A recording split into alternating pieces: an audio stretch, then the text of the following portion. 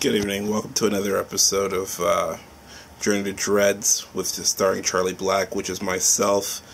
This is episode 6. So the date, anyway, in any case, it's looking at the calendar. I always and ah because I don't script these things. I should just tell you that right off the cuff. I kind of just turn my camera on and roll with it and then just kind of improv, so I apologize for that.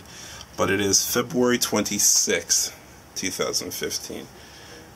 Now, usually, or the way the format has been, I usually will do a retwist, and then I'll do a video, or just before a retwist, I'll do a video. But it's actually been a week. And in this video, in terms of information, I just want to tell you that I've been, in terms of expectations and in terms of articles that I've been reading, I've been kind of fast-tracking the truth in terms of how my hair is evolving. And now when my hair is constantly changing and doing different things, I'm realizing, based on the timeline and based on others' experience, right, this is what's to be expected. So if you've been following me and watching my videos, you'll realize that I've been doing like comb curls and stuff like that and just twists. And I didn't really do a double standard dread twist with wax until technically September 2014. Being February, this is 5 months process. Now, usually with all the websites that I've gone to and such, they say you really start to notice progress at 6 months. And I thought that the things that I was supposed to be noticing 6 months into it, I was noticing at 3 and 4 months. I was completely wrong.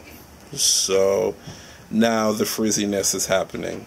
Now the hair is really starting to tighten on its own. And I just wanted to share that information with my followers so they can have an idea, if you're dreading on your own, what to expect.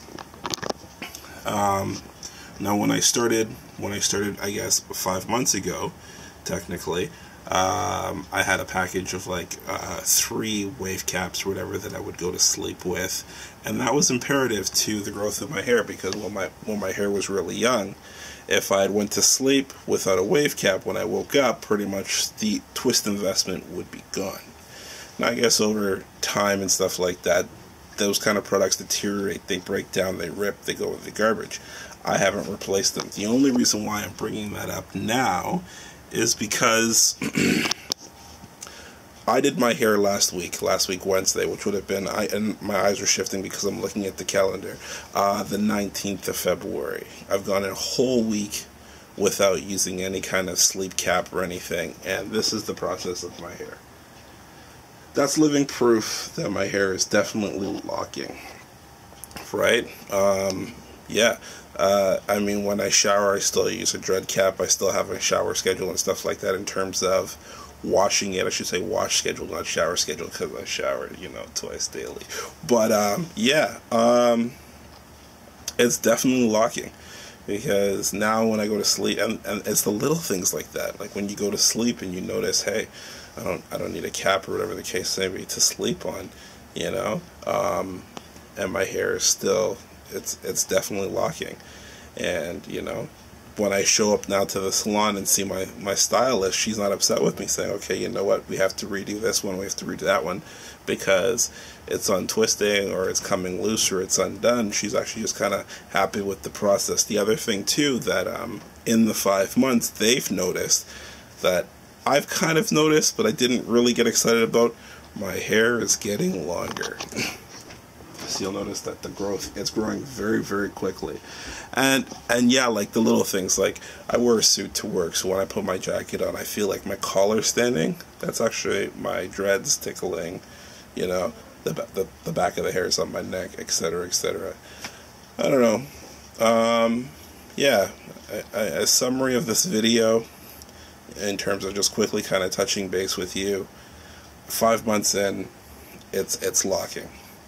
And, just progress. I'm not, and like I said in the last video, I'm not going to the stylist every 3 weeks. Now it's once a month, and now in terms of the change, I'm not going to bed with a dread cap, to keep it down and keep it in order. I don't know if I should get another one to kind of prevent the frizziness, but like in the articles that I've been reading, frizziness is going to happen because my hair is still young and it's still evolving. I love it. That's the update for February. It's cold as hell in Canada. I can't wait for the summertime, you know. And yeah, subscribe if you haven't subscribed. Like I said, thanks for watching. Share with your friends. I'm trying to get a following going. Comment, ask questions. No one's really asked me any kind of questions yet, but this is 6 videos deep. I want to be able to answer questions based on my personal experience. Like I said, I'm not a specialist or presumed to know it all. It's just kind of like a trial and error kind of thing. Yeah. My questions for you is, now that it's locking, should I continue using the wax? Because I'm using wax every time I go and see the specialist. Or should I switch to gel? Anybody who's further down their path and might have an opinion as to my question, please help, or just give a little insight. In any case, I hope everyone is doing well, and we look forward to seeing you in the next video. Take care.